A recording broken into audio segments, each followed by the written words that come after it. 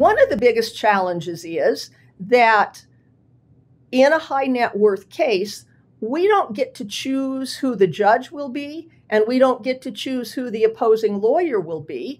And a very large challenge is to make sure that the other side understands the complexity of the assets, including limits on liquidation or tax implications or those kinds of things.